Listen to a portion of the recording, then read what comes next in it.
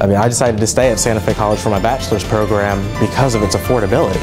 You know, going to another institution would cost a lot of money, but we're also college students, and a lot of us have jobs, and many of us have families, and we have a lot of other things going on in our life, and college can be a financial burden, as many of us know.